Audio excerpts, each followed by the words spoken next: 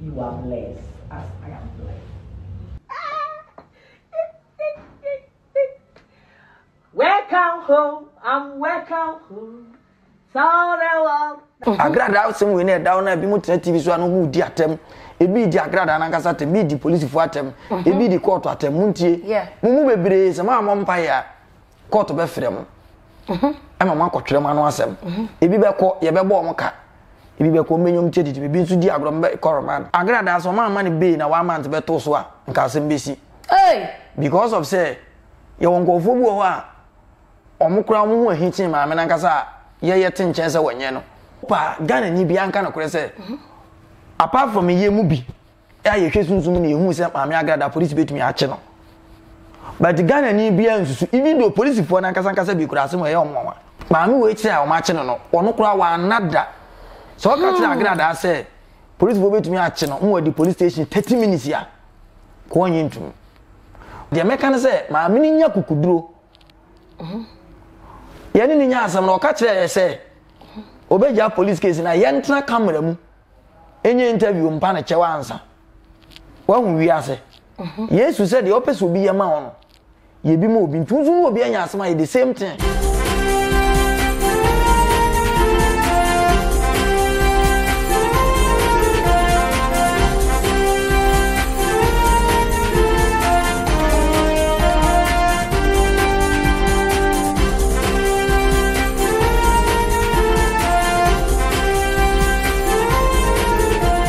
Oheneba Ejeni Makuni, the CEO of Oheneba Media. Minu yanom Ghana for ehunu bi penti sa wo diska beka akomo abusuafo ana wo de beka akoto account mu Ghana emfansi obia so sese de tap send ya na obia eyusu na wo de send diska so a enye de ne kra eno anso afa wo mobile phone no akọ Play Store ana App Store no download tap app na go mobile phone so kayo sa wo de send diska no a edru bia obubusa so o promo code ya de eno ane sa wo de Oheneba keka show obema £5 ana €5 aka osika mo America ne Canada ne de wubenya $10 Oheneba kekeni ade ma manage ho kra ne se obo osika ho ban ma untua interest bia o send so a sibaka kra bi na akoto mobile wallet so ana o bank account wo Ghana entimi nuanom Ghana fo am wo Europe UK Canada ene America tap send ya no bia fan send diska isan se Oheneba Ejeni Makon me ne mabusua ya gia tum dada tap send papa no Yamo bibi akwaba edeba Oheneba 1-on-1 jumedie so midi edema me yakisi what virgin lady ba kope ene mesre mo se me voice no ankoya na mo de acheme adwuma ne doso enti etoda se ya na ye kono some ways mohume ene ebiewa na ene yene nana Sakumba ana etna se ede enkomo no so atoaso amamo na meka nana Sakumba dia na mon kai hye kra no mo be kai ye nana konfo wei ene ne hia na nse bi mu a ye di nkomo a wo wura sunsum mu cheche ye niema bi a ehinta ye de ye nim ye ya ye nim yenu ye hunu hwe ye mfie ne hu bibi nti ana wiase no bibi e wo honom na se ka kire wa no wage de se wiase bibi e wo ho bibi ni wo man ka sabi se ye da anke ntupunum ana wiase nipa hu ye hu a ai enka bibi eni wiase enti mesremo se ba bibia wo bia chweja no na ben eye fidie no na wo so tie dwumede efa ko na wiye na enen koma ye ba bedie no finally yate se maame Agradaa nyame adom se die wakopie mu e wo fie a wo ginani eneni video no enya asem ketwa e bia na nya bi nhweye enti ye bekwa kwakoshe maame Agradaa na afei enen koma ye bedie no mato ede ama nana Sakumba na yewran sembimo ni yedin kom. You are blessed as I am blessed. God be with you. Catch me live on Sunday. Weja Dancing, Heavyweight Champion International Ministry. God bless you.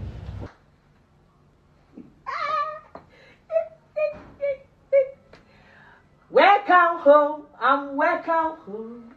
Tell the world that I'm welcome home. God bless you. Abza for me ma obi bia kwa ba o video no anu ko share aba no. Na me di kan ka che o se na Sakumba e wo ha enti ma me ma na kwa ba na fe yen share dwumedie no ase.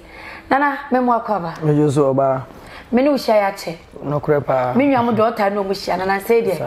mayirem ntina me nso de ya hia yo na endi kan kwa no mami Agradaa nsemi efri se sha se ekọ 9 ebedu ko 10 afrika de ko wi ase ye se ye de charge bi asa abo no ye sa eche no ye wada bi emenu nsem nyina finally ne okopie mu ofie eniji aba na ni ache na de ama enne mepese di nkomo wei edoso na mepese mebisa nsem kakra sanse ye nim kra no ye te mebi atwamu ye te se na one mami Agradaa se enema bi koso na se mo problem bi kakra ubechire mu kakana na afi yento aso yo de diga maminchia Oheneba ahwefo ne atiefo nyina na minchia papa te kokoso asante de da bia me mfrɛ na me frɛ ne papa na minchia me na asuma nkwa ahene baafo michia obi bia michia Ghana ni bia na minchia Ohene wo akontu na minchia onso ne wapamfo na wa konfo Agradaa de meka senka me ade na me ni problem na ni menya problem. Okay. So obeka ya emre bi osofo bi asem bi usu kwache. Me ne nya asem kitwa bi. Na ma me na nto no bo asem ampa asem na nti. Na okogina osofo na fa tena ne TV so di matem ne se bi nju to ya osie bo. Oh. Nti me so me ye interview. Na me ye interview ni wi no oma bloggers blog interview ni bi no de ko report me o headquarters. Se mene data bente ye cassette ya ne se o yesika gale nti o mo nchie nti o mo frɛ me ma me kotwere ma no asem na che o mo chi Agradaa no me eneme bi wa na me di ho yawo na on se udi ho yawo enye on se police fo na o headquarters wo no omo a omo ka ho bi a ana se mi nkan se omo a omo nka ho bi wa abra na Agradaa eyesika gale no ana omo ana omu ni headquarters obi ana omu nim Agradaa case nim abro yesika gele no omo ya membremu omo. Okay. But police fo ni bi police ni tumi busa me se die ntina me sisika gele nye min chirem no wontwere me na me ka kire o min chirem die ntia me sisika gele nye no wontwere me ka sa bi won bejele me ani ntina me ka bi se police fo mu nim ma me na se die ntina ne omo koche no eye na Ghana fo mfa die bi ntu omo tinim Ghana mlawa hawa ho na Ghana police service omu ya mobo yetimemfo no omu ya mobo won say wo cases bebresi a beko commander office no ahwe na ma setri ne fi enko court enti enye se mra ni ha enti o ya de bia o so mo ni dawo ma me na ba fi wo ma fi o enti ye na maten so aba fi ma me na wanhwe ni ya anipa bi be san ma ya che no another one on kasa nkyere wo ho ahi so pa de chew on muntie o se fidie yi obi a aboa mpanifo ni sunko ene jawa ni sunko ba o ma nkyere sun ni nti wo do wanhwene ni onyansa na be hu sun kura fidie yi aboa osun e ja na nso a osun on se maame no sese nsem bebre ni ade ayede abo no ndi se wo tena TV so ana wo tena baabi na we wadwe se o attack police ana court ana nipa na o ne maame na nya asam na sa wo se ka maame ne to asem di no ma mintu minua ho ahi efo kakra bi se ade sere de mintu me nhye no ma adwene nya na adwene enyem na meto aduane ma ne di na mum se odo maame na mpa onya abotre wo asem we ho ana onua wangege nso e ka me nkwa ho se asema me kan sorry to say me ni atem obi nwuma adwene nko bone obi anim se me mentra social media ni atem okay ne mum kwa me fa so me kan se bia wa ante ase abadwene sa won se ye woni pa bi wo ha wonim kasa wo badwam ndi se unya asema nipa na de na adwum no nim se o ka asema ebeboa wo ba asem ni pie wi a adofo ni nipa bi asabi omuje no se asem we no emwa wo ndi unya asema enye se obi a o ka bi ma obi a na wo bo ye obi o ka bi ma obet o ka wasem san to asem okay ana enkofo bi wo social media me wan omo titu bloggers na wo Ghana no bebre omudi agora police fo be chiche omo bebre e wo maame we case we ho because of say emra no ye nim okay bloggers bebre wo Ghana ha constitution no kra wo hu bi obi kra hu bi da akoye say asem na aba na wati so bia kana bonten no on the corner platform so na we to akọ polish na waka bi but I also will make sure say police asem ana court asem no muntie ne ye eye Ghana asem se unya police asem a enye police asem no onya abayama ne nti woni Ghana na enya nti si Agradaa woni Ghana na enya but Ghana no so no ye woni pa wom nkwala wom mpanifo wom emerwafo wom kokrafo wom nti se wo kan se bia wo so make sure asem na be firi ano be ba no entia wo bibia wo o Ghana me fa hodie anase na nu onyam eso okay enti mesre wo mo se maame ne de me Sakumba mitumi ntran to Agradaa fo Agradaa ono se bi wa tre futuo ha me side de wa tre futuo to the sense enkofo bi start se no omo send neema fa maame no ho maame wayemisi enti omo send maame ana ma send ama no ekodu ba bi maame ne fa ne se eye meme wa adwene bi a eye bone ta akire ba meme ti bi ankwanta ena omo so wa akra na omo send ade na meme na miti ayi mimi ni scam diko bo bi pa so meka bibi nto so mekra menye nyansani bi anim se menye se me makotu asika mo bi se ko kan asem to bi so dabi kamera beto aduane adi menye enti di enti na me ba betufu ana me be kire wa ade se ye na won de be pass mama me but efutu a metu nyina ne se wa o ya Agradaa weka bia no bompae Agradaa weka wo ni Agradaa ye adwuma wa abra na wo yesika gelen up to date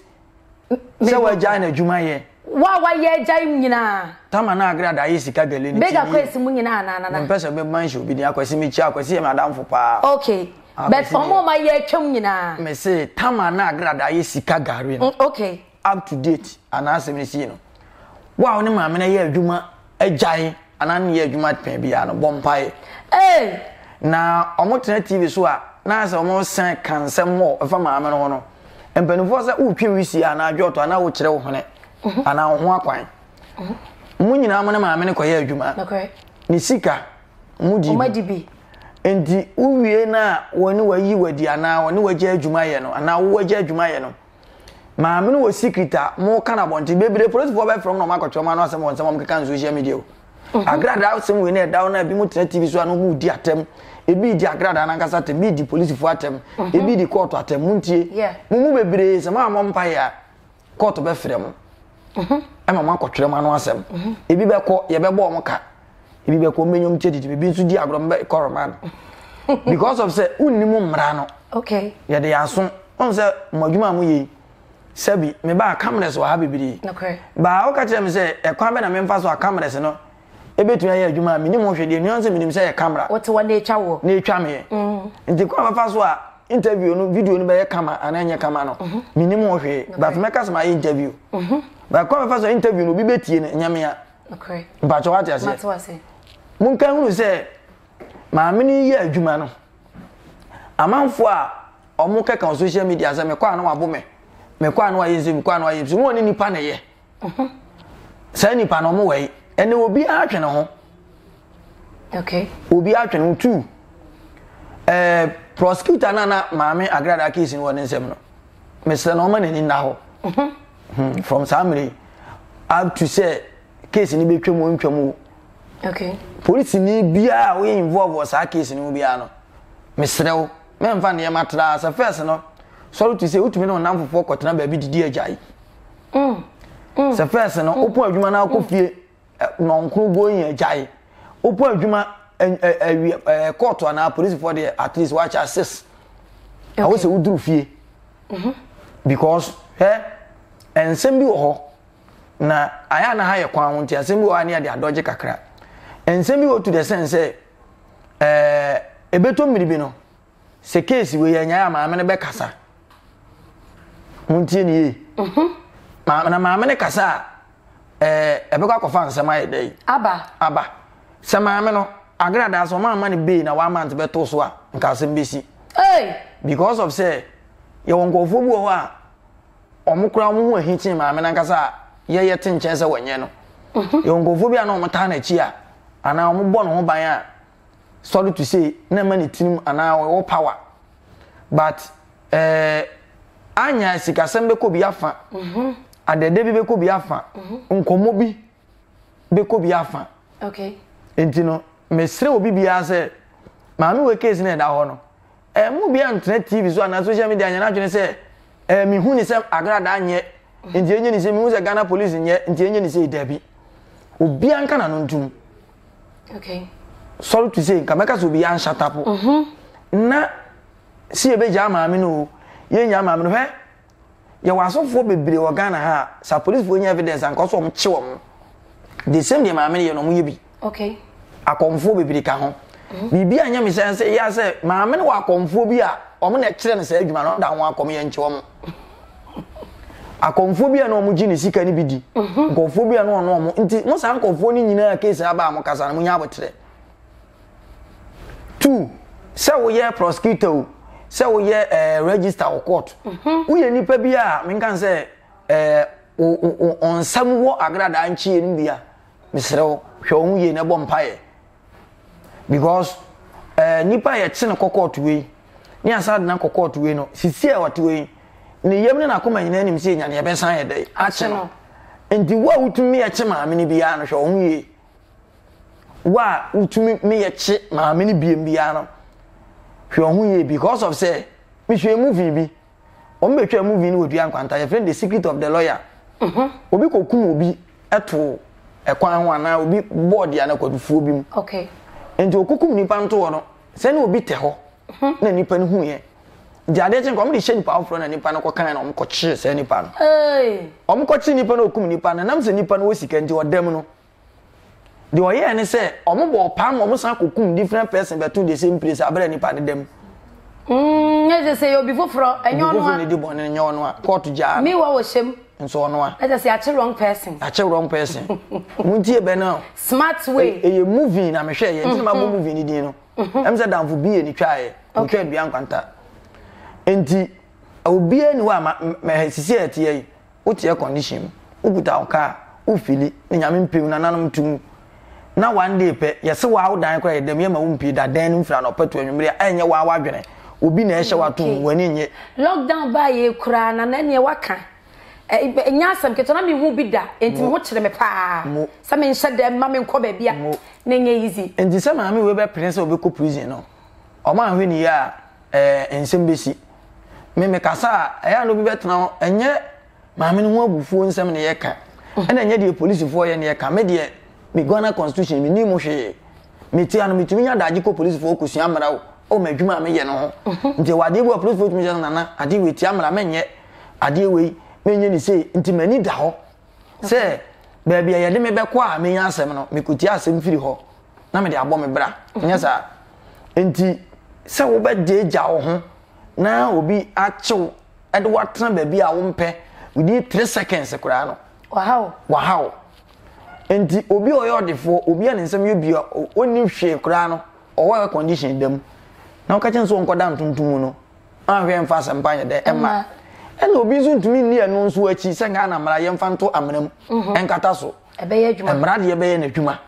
se ne mara no ye na adwuma nti mesre mi nuanom bloggers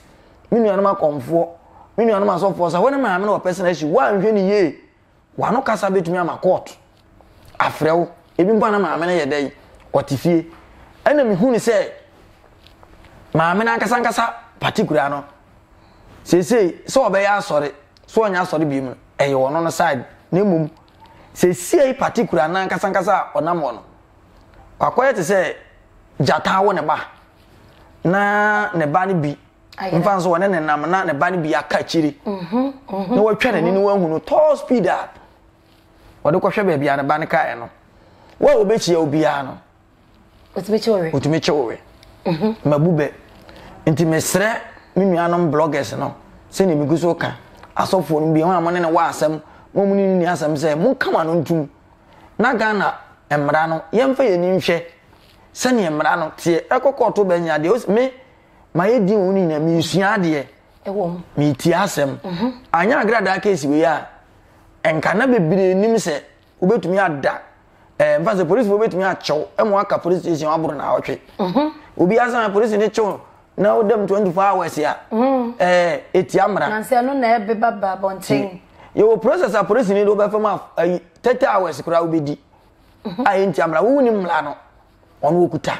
ene mra na da judge nanim na odi bu atene no ne kuta sia dini no ene ne kuta police pani no okay enti ukokot ne su kutwa body a eye 1 year sia dini nim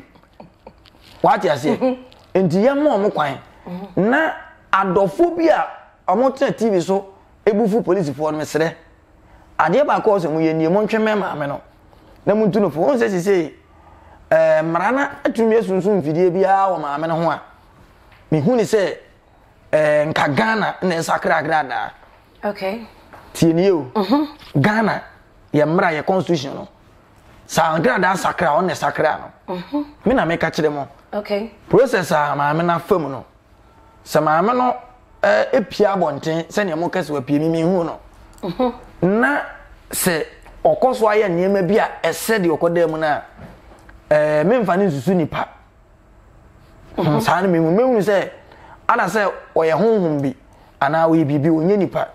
okay sa na me Sakumba me hu no because processor maami wo ya fam a watumi apia bonten no mo vene ni nkoto police ni bi aso mo vene ni nkoto court judge bi aso na onipa bi aso on vene ni nto ono ankasa na bra boso won se maami ni ye mistake obo no ho ban ba ye nipa na ode bo no ho ban ye nipa Agradaa bo no ho ban ampa but enfom so ye nyina ne se nipa ene ode ne bo no ho ban so odi nipa bo ho ban a unye safety obi sori a na Awurade ye chi maame ne nye Nyankopon na be chi no ye nipa te se me no wa enso won se nipa tumi aka cho se wasi ufie wo ukunu wo yere wo ma but be fie me ma won tenam me de wakoto da bi ma tun mu Nyankopon mfiri soro ameyiw bosoma mfiri ba bi owo ameyiw eye nipa ode wato esegrama nipa bi afatu tinim se nipa na kasa kire bosoma na kire kraman nipa na be kasa kye no na koche no broni aye ka fefefe si ho nipa ntenam a entimi nko tieniye enti wu nipa wa hunyame okay wu nipa wa hu bonsam enti uni nipa bi ye ade a ma wadwenye smart se ade na uni nipa ne ye no me se heavy ni wa ochina mi tie mi be wu se me ko na obi akobu maten nye no kore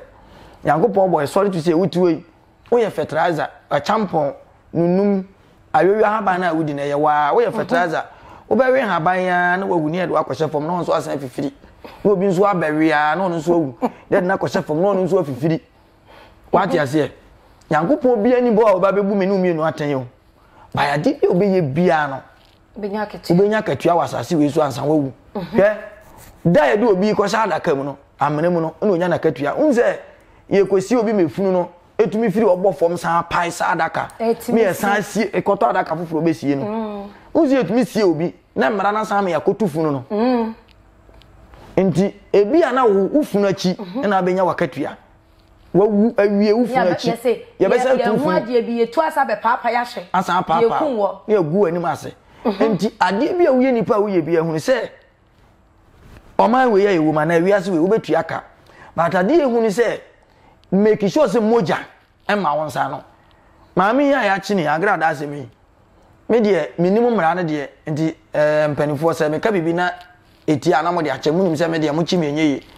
ha because nyame ne ye ma adwen na me kire de mimi hu ne se chi o ma chi maami we no omo boa ne se enka maami ne ma nani mienu ena ho na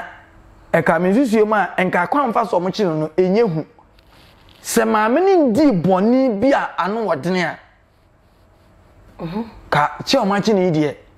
meje di se automatically eda ya ye nsi na bo enti da obeto bo etwa asuo fra no nye da na mpafe no ebisiu sisesi a woto ana wo kaka wotinim se ma ya ade a ebro de asi a ya chi mi so ana eno na ade asisi obadwene enti se wiye obi bone ana ye obi ade o ma ye mekọ we hume da bi hu chie se nipa ne be hu wo betua fansa wa park o kai na wo bekọ na obi etobo abo aponche na wani mebo glass ni mpan a wahu baba ko no obi abo glass na wani ho a wani bebre to the sense ni pna bu kwase ampire nu wabo ka anwe wasan gya hokọ wati ase nti obu kwase ampire nti wunya ma na nyedai enka misi obi bia say boys na omama mu kum nipa ma omo no we bo pa ko bo we tuo ma no ko ese no munyina ye be chem Nana Sakumba Nana and someone where the kind ashasi a wo bie ni a wo de ewremu ade bi eyebe ebuye nsi ye bete ne me biase no mepese mese bisa ensem bi na yenhwe bi mfamfiri a wonka saye mu no wo kan asem bi na wo se ekoduru mre bi kwa mana ebi mo a wo mo ne Nana Agradaa nkane ene oye evangelist mama part eye adwuma mre bi atwam we na ebi mo kra eka bibi bode de fa no eba ne sen na Nana osofuo bi komfuo bi woni obi be ye adwuma wo boys wo girls bi anu se we mu de me no mu na ye adwuma kote adro we brɛ me te adro we a me de bo we mu na ye we woni na ye adwuma o secret kakra bi de wonim eye den na se mu je ye adwuma ya na san krofo na ba abonten no mu se mu din die na ye na esi e mo mo yesa mo preku onu ne be twam o ba bi to mu twam no ne maame ne de oyi nani na okọ ti ne ba ne gina ho na okasa kasa na ne maame ebu san se die ntina okasa kasa na oso mu kan ho asem na o se ene de aye no na mo ka because aye ho poto ti e de ya ombeka ho asem ti yenko se abibifo wo so ba bi obi antie okay se woni ne nam na wo ya ade enye na wo fidi ni sika ana aduane a wonka obobo ano eguo bibini bi esuban uni ni nya asem a oye good oye safety to ni obi nam enu ntina udi boni ajae no obo adwo so mi ne udin kura mi kisiwa aka bo mi se yekowia fun ebi ebe wia fun no ne ye de fun no ko me no ya koton ye di me nim se ona onim unzu nim se me nim to obi ante e te se ni obi ate wa adwene betumi asesa ama akoka me so ma adwene betumi asesa na makoka e na nya nyumpo a obi tumi ya mfaton oh kisiwa de ye good pa o me pese ade we ni we ma mo se a wugini di o se me nim na no kra se me ni wi afon be kro bi ante wakano no secret no na bia ode ye mfato ho bet waka ode ye mfato a kire na yonko osan na ono so di bone nti ono onim se ya bone fuoku nti me kan bet wa do to asem na to baabi ebe pie nti na benfo se ye kan tam gu amene ma oye den ebe pie munje ne bible ka se me wo se baabi a baanu ana baasa ebe hia wo nyame din baabi anipa wo bia ye bo nyame din na nyame wo ho e ya bebuo baabi a wo begina wo asase we su bia se nipa wo ho nipa ni ho ade a wo ye bia no ye mfansie obi ahu obi amu akum nipa ama no eso ye ya konfo ye die ye nche die me di uja bosoma me die me nim ho he ene de no aso ye na adwuma kama ba wo ye boy girl obi asoma ho em wa ko bo obi tu open wa kukum nipa na wa ko wo obi ade mo ana wa twa obi ti ana wa kum nipa na odi nipa wa kwa bia ya ade a ebe ma wo yedie ana ade a wo hu ni se ade o de me ye ni se ebe boa me bia hu ni se unye safety spiritual and physical enye police na be che okura na automatically wo kosoro ba form bibi beto wo ko to se obi na obi kasa na aboni pakro tu da ma na ha obu a wakum nipa da na wo se won se bibi tumisi unni abaye police ni vetu anipa bi ten ni waku no ebi bibi besi ye kasa kasa obi fa ba ten ni waku obi se nipa na waku nipa pen nipa na yakunu no senya se bi a wotwe se ka atwa nipa ne tin ko a obu akro de ka bo obi wadwane obu a waka asem bi ama asem na duadue mu obi akɔhye ne ho akomfo obu a wadu obi afa system bi ma nipa na wu obu akro ya ba wagya be ma unexpected be ma na adwendwena di da o hye ne ho akomfo no obebo odua obewu bi obu a ya be ma saa na waye oba bi enti nipa bi afa nto ne tim se udi nipa koye o mopɛ di same ya obenya bi ansa wawu na nasema wa kan di wa ma me ho adwire me wo se obia ko boni to akuno ana obi age ne kra bi afiri ne nsam e wa bra ne nani nna ne ho so no ebetimi abasa nipa na di obi bone pen mo wadi me nkwa na meka no kore na kire o na no obi so hono ma na oye good pa anjina me kire mu kire o se nipa ni so ana ye nipa ye hwe nipa awotene ma me nyese na lo bi nkire o wo se sikani bi o Ghana bia obi aso oye no kre Ghana for the charge bia no oye o ba me asuma si de ye oye papa afiso oto akokọ bre me no ano no bra we ni tirimo den ade amefo ne ka 20 pesos ka oje tini tirimo den abibifo ye kasa no kre yobu anano asem akum nipa ba wenim obi anu asem obi da prison su obre obedem wanam a ka betumi akonya accident nipa bibiri tim obi empra ye beba na won saba akwa tie afiri onko a na chese uboni bia wudi ya katua na wuya bia koso ama nipa bia di yawo a wu bedi na wu su ni bi na de ba ko ya no se e bia na wo yawo ade nipa no fam no wo de na ngodu ne de wo de no eso chi nipa no wo de ne bebro so enu ntina wo ya ade bia opa Ghana ni bia nka na kore se apart from ye mu bi ya ye hwesunsun na ehu se maame Agradaa police betumi a che no but Ghana ni bia nsusu even though police fo na nkasa bi kura asem ye omwa police fo na nkasa bi me kan asem bi se e kire maame ne se police ni bi beba onje bribe police ni bi beba onje bribe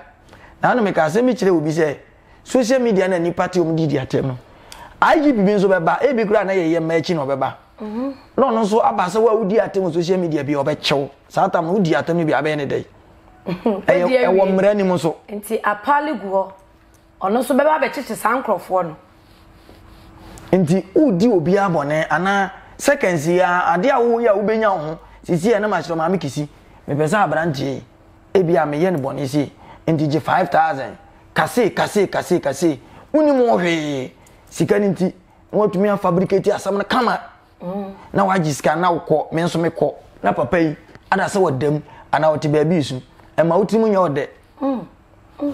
5000 no e bia na wo ye nje hu sika wo bi ba je aduane a yedi e na ode am wanya asem edua de twitwi ese e na obi ba je obi de ba akopẹ o wi dua na ho asem abanitim no waka nti maami we kire a o ma che no ono kura wa anada so ka tira Agradaa say police bo betumi a che no mo di police station 30 minutes ya ko onye ntum enti CS wo trans ya o so trans mu say eye Nyankopon o kwa be profa so sakra nipa ana sunsun penso honam ye mere ana maami ne mesre no e ka me nko a ko nsi na adwini pi say scam obejai se ka me nko a besi sam redie court nyen di asem ni nwie enti ensem amanfo be kan ye na gina so aye de che ensem amanfo be kan so ye nyen hunu bi o kasa why mistake o se mre bi ande wa ba out abeka se mre bi no oye ba wajai se sie ya asem die ye nyan fambo ne se kwadu se no mo che ne ye dai ye che no bata asem no mu ni nwie da bi men ka se court ebejele ne hande ye enti ye nyen hu ye disi de no kwadu ya de busa se ensem amanfo de ko ye no ene ma ye che no ye timia ye nhwehwemu na wi ama ye beli no nemum asem ne ye ntwa mu enti court ni nwie nti court de ba ba kire se de Agradaa ye no eye bone ana papa enani asem no to ko pimse court be jeje wie de eno da ho enani asem nemum wo animu no de wo hwe TV so se maame no ekuta sika se wode ko wode guwonum se wode be bo ankro se ne de wa hwe eno de me hwe 2 nipa bi on betete social media se waje o musika no se no so hwe ye eno so me hwe asem ni si no na me bu afu omo ko no se ya kan ansa na me ne maame we kura benya asem a maame we etrete me ne ade nyina na ye mo a mkoye saade no ena ne muntina na ye ka ya kan to the sense maame ne jai se wo ya asore wakwa asore nipa se bra baji sika na fa ko bobra ukudu no se fa wo botom sika san ma no ansa wa ma usika enti sabi se nyame bo nipa na ode adwene na no me kan sam se kan nyame de nipa adwene to yeyem ne bi be ne wo de agu nti na ode to yetinim ti se nyame amfa adwene anto yem ena unja wo nan to wo de anto ntwene na wa adwene de otinim a me koji me kopem wa e de abeya adwuma pa me kodu ye ne yesa se asode de ye ntwa kokko ye munsa nyankopon de menim se ya de ano fafan ya ene sra de ye den efini no ho be me kodu ye se me ntwa 20 million sa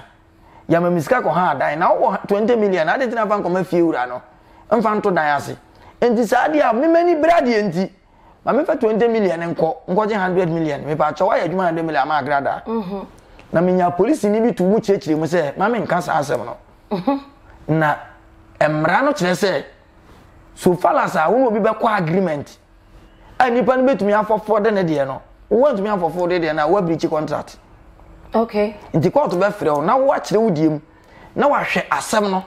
se ne yeye se wo so odi nipa na de ma na court be chose fa na de ye dai e ma no eni kwa so odi ma na court be kire wo the police ni ndi mi ko school to the sense e ma mi ko hu se ya no fafa no ya ye de ka de ye pe ba ye ni mu ahode ne mpa to aja se enti se ma me no obe ya asori biem onya asori biem eye ono an nkwa na sem okay eye ono ne life obi ntumi nyeje on se me no kasa me ka bibi se ye wasofo bebro mo ye de Agradaa ye chi e wo Ghana ha ba hu se nimdie ni nyansa da ho nti obi anche me bai me na me kwa esu edu mo pa so ko hwe cars ey ovan nti so mu we no de collection boss won obi ato 1 city kra na enyiska by e kwan na ye nam so na mo pa so wo ho no ko hwe ba bi tutu atutu ye twen na nado ye man pani se wo meye but sa correction na wo magine ne no eye wono nko ane dia enti oman no ye ho be kire ye da bia ne de ani ye da yi ejina aban so eno de ye nchi no o de adwene ne nyansa aye da yi aton collection de wo pe na wo to enye nhye enye nchichire ye wati ase enti se wo kwa asore a emfa nhye otrim se wo kwa asore na obi Kristo ni bia ntie me nyame ye nsom no ye nsum nyame enye no kore ye dey obi a nsum nyame sorry to say wanu a wo de tafere se bi oba ase wanu a wo de kan asem ma yikum obi wanu a wo de kan asem obi ekwan ye yiem na de kotuntum nyame is never true enye no kore ye nsum nyame nyame na som ye me sorry anopa we bibia no amaya me nyame okay njeso ko jira so ndem tuntoge awrade me de wase awasum nyame never ye kaso obi sum obi a komanhia ne ko hwe nipa o mo som papa sante hene ne hu ni se o mo sorry anopa mo butu o mo dem no mka che papa sante ade a che o ye sum o ndi me yenya sika nipa ko nyame wona ko srade obi o ko asoro bia problem ti no okọ okopesika okopekunu okopa wale okopa kontu nyame na esum ye ndu isu we de se wo sum nyame pe o didi nyame atem me sorry me ngo nsuo ma nyame but nyame ma menya sika to nsuo anom me ba o ha ya akra ma no nsuo mako nsuo ha ehwa ne ma menya nsuo no no ye nyame enti me bubu ja ma nyame da me hu aduane ma nyame enso me de banchiti fo ma me ko na abo na makotu nyame na dia ma ye enti nipa bia nsum nyame tie ni yewu nipa bia na osum nyame okay ye srade ni free nyame ho enti du kwasi ada wo kwa akosrade obia ni we woni tinim kwasi ada wa sori adware se me kwa akosum nyame obeka ni twi kasasa na mum problem bi ada no so enti na o ye dai okọ mpabo bi atade bi bema bi oba bi wati ase enti asondan si ho ana ye ya asora memfa wa adwene ma wo so se ukọ ba bi nyame te da bi e hyiemu dan na mum ye kire kwan nyame se ye mfa so a ye nante asase su na wo ho ntu kokoti na ye badwe ma na wo se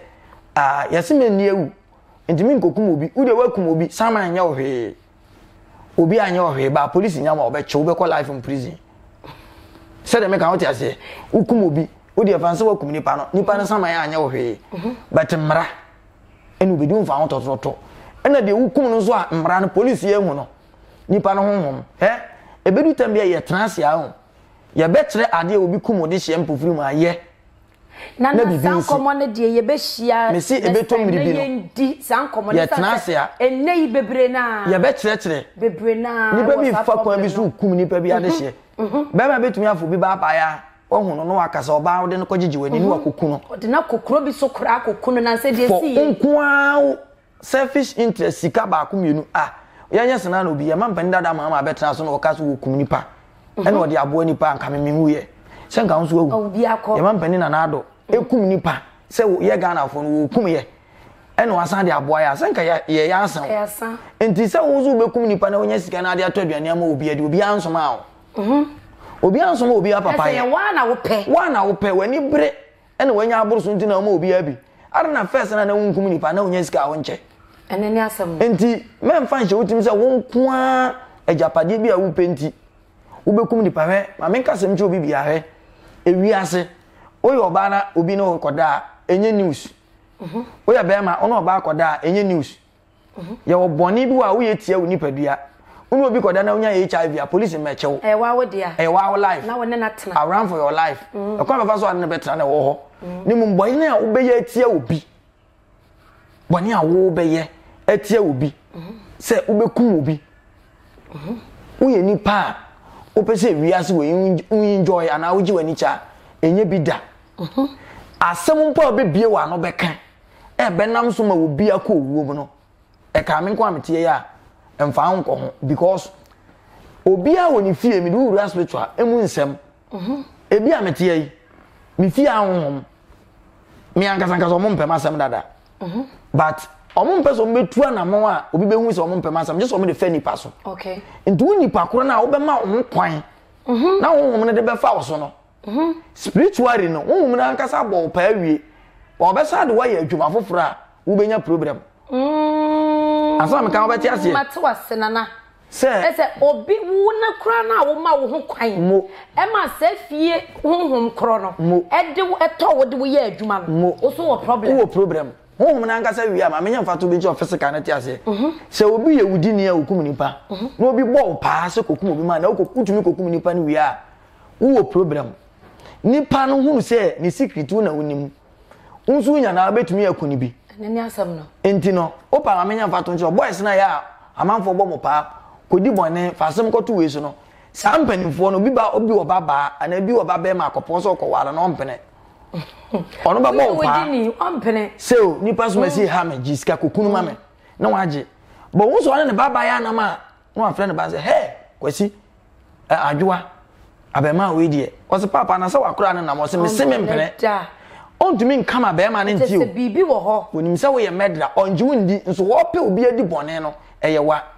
ye beto aba mo boys na omosoma mo kofa palace boss kofa se no o se ye to aba yi MP ni wie na akọ nfia ni gate kura wo mie dabi o ye criminal ma no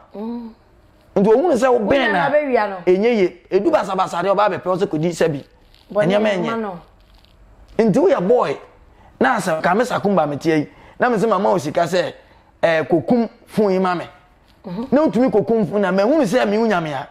betime kume unyame ba betime kunu unyame maame a bekuno enti me hwe oye nso me bu obi adi bone ne de ye wo what you say into spiritually no say wo soma honhom se honhom kokum obi a that's the way ntia obi bodua na nananum afre nipa no wo fre nsuo so onkokum obi a nsuo no kum nipa mi obesan ba wonchen o adwuma wo de ma no wawie adwuma na wo de ma no nti wo ba wonchen abeje na bo ade na pa abo sika ne nhenka sika ayo what you say nti obi soma se kokodi obi ewu na ukodi nipa na wukura na ahonhom wo ho a ye no wo bi ka asasi so ena munje ne ye moja bia wo de besofo bia eni aboa wo nipa wo kwahye wo ho aboa moja bia nipa wo de besofo bia no wo kwahye wo ahonhom bebusa wo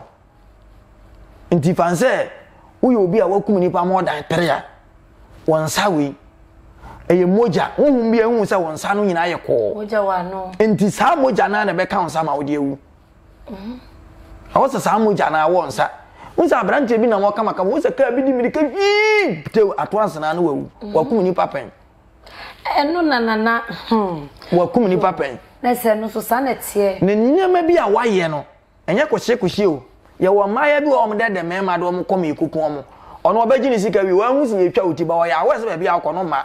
onim ni nyina bet waje hu sika mo ye wo meme bi omde ma de kom yiku onto ne ye twa obiti onto ne yekum ni baba onim se ko do ko omma ye kokun ba onim ko fa so kun to ono ba fa nso onkum nipa beto ya we ba okum nipa what you say se nipa no bibi bet obi tumi wu ni ye okogina wa nat ka bi twa fa so no wakun bibi tumi si ye menti ase wu twam akoto wa de ye ma atu so atei na won kan wo bi oni tu na kokan moja bi wo nsa of nti awon mo frɛ wo se aduane na wo de ma obi di ye no ya no bibira bedi eda that's the way ntia me two boys no fu bebire say ye wadi bo wa akwasa abaya bobo nufuo abaya di 16 years go yin wo nye obi bie na dwenu anka maya bebire omo ntem but obewo ba ko mienu me ensansa na adwenu mu bebie hu say this is where the we are seeing no na wa to sa wo ha nu aye dai awie nti ya transe ya wo ha bu a me ma nkotom wo so ho kire wo uni adwuma ye ba obi ball pass kokum nipa no wo ma usika enye no na be solve problem o sa ko fa wo ha no times 2 abeka ho what you say yo ya de ko na wie ye no na ye hwemu a na Agradaa ensem ni na say na beka fa ho so far ye hu say wo social media ne so say o se waba nyame adome nche obesa ya sorry waye onua ba waye so far say that wo kan won say media woni ni problem say that na wo kan no e de na obeka e de akire no ene samewe bi obi afutu ade be ma de meka che ma men say Agradaa de mintu no fo ono atra futu aha ma adwen na mekire yo akire no adwen kire kakra bi a mekire aka che ma men say Yesu Kristo ba wi aso ba ya nwon adwuma bibie otenete kan ni frɛ ne ani ama ani hu ade obi eya apachi osebubu ani a wontumi nante enam Yesu Kristo no so se ne ono ankasa kan ema no sɔre anya sa aduane bi wa ho se wo hwie gu ha within 3 seconds abeba na emmo wo fom nyina wo ho eye de aduane bi wo hwie gu ha yi wo ha ya office wo ba hwie se aduane gu 15 minutes ni pay ko bra beba na enkofo bi de aduane ese chire na me ho ne se nipa bia fatu tim se ade e de bia no nipa pre ko hwehwe se ye bepe bia di okay muntie ne yo enti nipa bia wo ye da nipa be pre abehwehwe wo ana wo ye nwuna nipa be pro agu okay wo we nam abobuom wo bobo nwuma mu a wo ye wo be pro agu asama me ka che ma me Agradaa ne se Yesu se wo bre ne ho ase mezi na Yesu pe yangu mu ade nko man be 60 years ko man ko no se Yesu nya abotre bre ne ho ase anka ya mo na se nuam ade no mre ne ho ase no nso otumi out Yesu no onim so obi betumi ekono me na me ka kire mo ne na se nko ntumi nka se eja enka be yanka masusukuru wai empare me ko di ka kan na dada se satan na be mabu satan no na eduru ba bia won se maame no omo chi no first 3 days no onim si ache no but you do 4 days going who say ya che no ye no court ba ko ba ye no no nani emma onim so e agro no mudi okọ second court no nani ba no so say ngofo ma che me ndi tama Yesu nani ba no so no eni tama papa no bo pepa bi wo so ro wo ja to fom no bon wo hini bi na ade egbo no mu no Pilato o twere pepa bi o ja to fom e be to fom mo fa na Yesu hu say ba bi a wadu no ibeku no emu ayeden satam no oni say me gina me waduro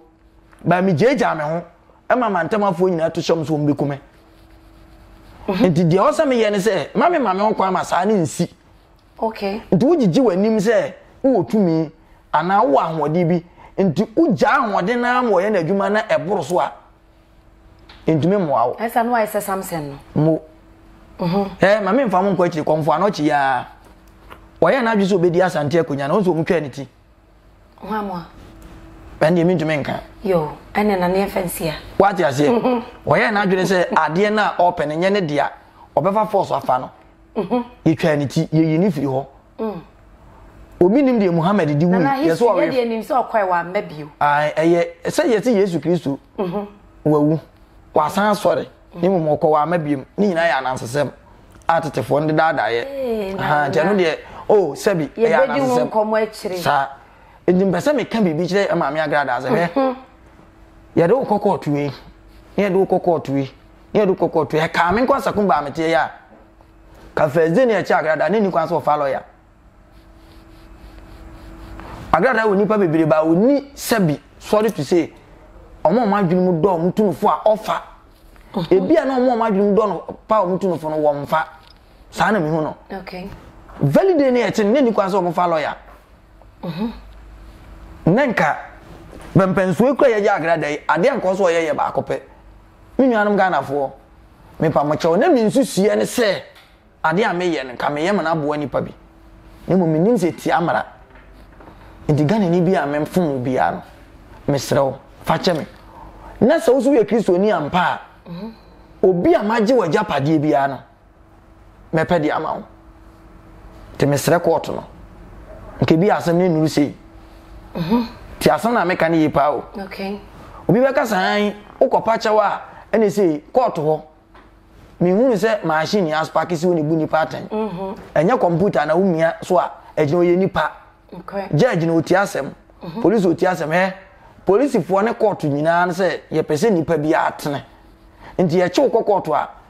emra ne pese ye signal ma hunu se ade a wo ye ne nanye okay dia wo kono san enche se ye tan me nu be nya sama be free nsu abomidua ma police fo nche me me fa me court so be free nsu abomidua de ma police fo nche me kwa pa GP chewo ba nto aye mpa ne chewo ansa na abaka so be pa nto a chewo no a long process ba GP ye ne na nete o yere wo ma wo nuanum te se me no wa enti pepeye e no mo person kamenu mienu ye nyina ye be ye enti ama ne sa ne ma mra de frɛ wo enti ma dwenche kakra bi am de ma ma ne se sa nya mre nya mra afi no beteta social media etwetwa akasafa adeda manfo ase mo no obi aso obi anya ne papa no obi anya ne bo ne Ghana mra ne frɛ ne se o mo ntinsem bi ase o mra no be kana fam de e na mra ne hunu se empempeso adu no betena fia na mentena fia nya sa menda obi ase ade o se wo ye ne se fra press conference and so fo nshi emu ne pa Ghanafo chew asama me kan enye nipa bia na be ka sa asem na kire maame no ye obi mo a maame na ye omo bone a se maame ne po mo chew keka omuni ta ma obetwa court kwan but ya obi enti maame no enkofo bi mma na adwene ye wo fi adwene okay ene wo school adwene yeah mimi ni nya case no mankofa lawyer mankofa judge mankofo obi a but me transdin hu se ekwan sei ena wo se me yedai me fa so me sre 1 gig ohu ahi ade omu nyina oso omu yeni ano brebre taba omu de omu nya de obi di aye maame no ne de maame di aye obi no omu start se omu jo Ghanafo akoma omu yawo ni ahisem wo amanfo mu obi ho Agradaa anye ne bone o ba de odi ye ni nua ana de obi kan ba bi ote yes maame no onye on so te yes maame no onye na o ka bi onim the reason ompa Ghana mpanifo chew both obi se wadi wa ata na de omo personal me ho de me nka bi okay ba de me kan se maame ni nya kukuduro ye ni nya asam na o ka kire se obeja police case na ye ntra camera mu enye interview mpa na chew ansa wa hu wi ase Yesu said the opposite will be your man. Ye be more being choosing will be an asma the same thing. Okay. What you say? On Pagana for Chow, Pagana and him for Ghana. A prosy for and Quada and penny for. To the sense, say, O beer, a bim pama, Amenacasa, I owe near only mono. A woman, Amenacra only mono. Cambon Pacho. But one more, interview, and your mamma and Quana Ebony. Omcheno don pe bi omfanya no we ya ise ni mesremo ayese obi ne woko na wapagya wato fom na wo hwe wa hoden a wo se nipa no nso betumi apagya no no obi abeso mu ofom se jai wo hwe ho nipa ya wapagya wato fom wo sore a wa hwe a obebo no ba obi aba wa beso mu me pa cho jai e basa ne ya na wani abre kuntokwa na nim se nipa no betumi ni ayeyere wo ni ayere wo gina ho ebi ahwe beto maame no maame na ahwe ni ya ye besan ache no bo mche na o mafie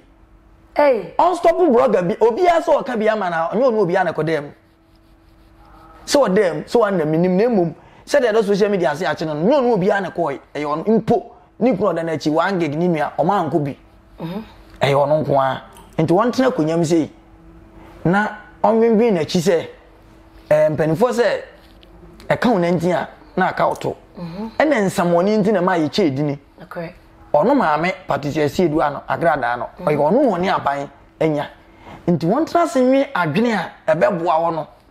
okay but ena me daga na fo ase ene yime na wutwa se afi na we sie no nipa wafo momo a ebi agya asem na kiri no wa obi be san momo adwene ema o ma san ko a different case ema ya san yeden achew enti eno ne ade a o ma nani na ho ba me hu ni se edamanim se ye be san ache no enti opa ontu na mo na me ka kire na anwe ni ya o mba chi ne biem no ene ahwe obenya remand ni street mo manani ma no so mo ntie police ni bi asama aka ade ahye ne bo mo ntie lawyer bi judge bi asama wo be ka ade ahye ne bo on trust din ono nko na onwini hu se nyame mpem ba bi e che ne ko no so wa mabie ma kan ye onu obi ne ko ye okay ana sisi ai mo mfa ntuni tim se ukoko oto ne ma obi aye nya wo yesi ye wo nsem ni mu enhwehwemu enti wo busa ho se enhwehwemu ba ya na Agradaa case wo nsu sika ntumi nka case we ntua sika wo mu obi anyi sika se metia sisi ai police nya acheme ma koma ni 50 cedis mi wie ye no ma betra TV so madina atem another police ni cheme ma 20 cedi a wonye enti no mala ne menye dai eni e mala no so ye kase eni wuni a ye kase hwehwe ba bia mala no wa ba bia wa ko fa mala na fi be ba no wo be dwane enti ma no we case we sika ji enim bribe tu enim eye mra enti me sense wonya fast on pagana fo nyina achew na omra fom anyasa ye chi ni biem a anhwe ni ya obakase me ho yanka Nana Sakumba enene so mene no ede nkomoi etwaso na ocheche nsembi mu enso ede echwe wono medi ede mame ya kisiwa the Virgin Lady Bakope nana wecha kwan no number me odua kwanta zongo be Islamic school wo uduru ha oso pe be Islamic school wo ana freme no protection soup ni cream wo onse me kasa me kan se me se Agradaa de nipa na bo no ho ban me na ma no metwo ni machi me nya sem pa membro me su wi asada me obi bi twene machi wo honhom a honhom ne kasa kire o ma ade bu a onko ho onye wo honhom a honhom be kasa kire so ade wi da bi dongo emwa wo pe bambo system we na ewu mu no ene from samle to buronya e be di buronya no me serew pe bambo empeni pa bambo pa honhom bambo sisi ayete ye oni pa bi wa okotena ka ma ka ne benya accident a ono nko a na no na me kwa akra ma mfaka na me be fa ka obichim mi twa bas na befu bichim ka ne tu ya na mka se me ya me tablet wi wo ba bia me fu ka no da ba nse me si a ontumi ntwa me na me so wonko me ko fa me fu ba na ka no ko na ye fidie ne yesu mo ka enim eye me nko a me ntia enti bibi di machi no ohuye mi huye sa validate na mi no obi tu me ka okonya problem se na ye me a nka fidie no be hwan ba won se mi kuta bosom ni nti ba bia me konda bia mi kuta ka mi kuta enye ko ra we o me wo 4x4 ka new type ka ewa eso aba bia mpese me ko bia so sa da ndie ne ba mtima me ko full bus me full ka akure bro 10 years obi anim better be me team say me pesa me kwa akra but me mfa ka ndo mu zamza na na so me am feel say me full bus ndi za wo sunsun bambo a me serew enema be kasa kirew enema be bia kirew enema be twa kirew because system ya yewo mi ni papa sika ni pepe din enema we ni pepe sika eni din ti me se obi bia say obi ampre sunsun bambo na enema enkoye ma no person sumo bambo na oniema enkoye emfama Nana Sakumba nene mene no ede jumedi ebrewo Facebook yo Oheneba 1 TV o like na wa share YouTube so Oheneba Media subscribe to your channel no efa emayen share screen ne so na peke Nana Sakumba line no efri so na friend no de wonti ase bia no de ehawa wa wo se eneme bi tetew enso ko hospital ko ba bia ye hu ade kro ebia na de ɛha wo no enye hospital de na ɛyɛ hunhum bibi ɛna ɛha wo ɛwɔ ridie mu frɛ na ne nkomo ye open ka bibi a kyerɛ no o ka kyerɛ na betu ho anamon na nananom etimi aboa wo na asɛm di kan ye no dwumadie ye wo da na yaboafo ɛyɛ tap send ana adabo provinces omuna so yasne ema dwumadie metimi ɛde ɛbɛsomo ɛwɔ efeso medaze so jebre na wo hwe dwumadie bi bye bye.